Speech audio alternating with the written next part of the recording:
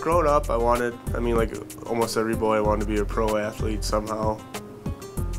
In March of 2005, I was playing basketball for my high school team, and there was a bump in my leg that was starting to cause a lot of pain.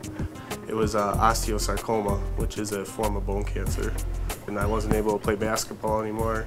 My high school sports career was over. How am I supposed to get on this team when he is real good? Got it. Short.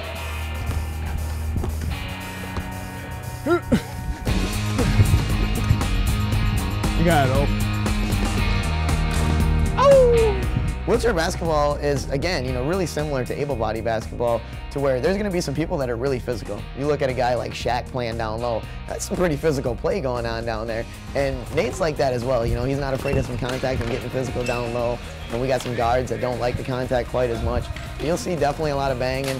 And Nate's chair is heavy duty. You can see he puts it through the rigor.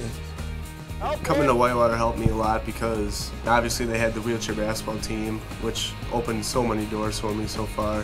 The amount of progress that Nate has made is unbelievable.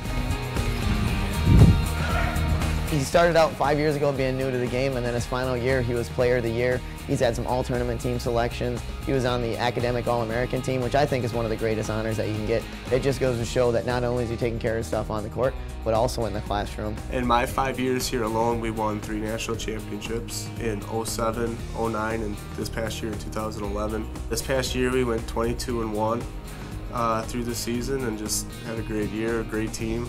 It's a lot of fun.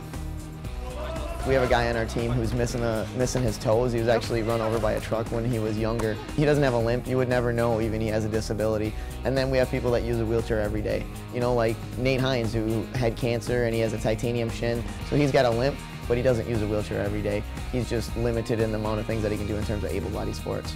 The guys here, they're great. They're practically like brothers. We come in and we work out every day, we hang out every day. When you come to practice at 6 in the morning, it's not even work. You're hanging out with your friends and you're getting better at basketball, and that's really all it is. It doesn't feel too bad. It makes waking up at 6 in the morning a lot easier when you win the championship. Guys, you gotta play some defense. Sean, get in there. Go Alfredo. Sean, get back there. There, now go the other way. Come on, Oz.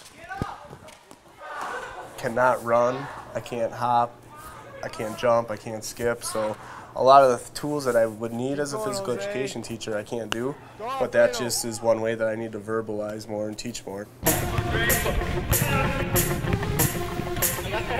In the world of wheelchair athletics, in the world of wheelchair basketball, we hear the term inspirational thrown around quite a bit.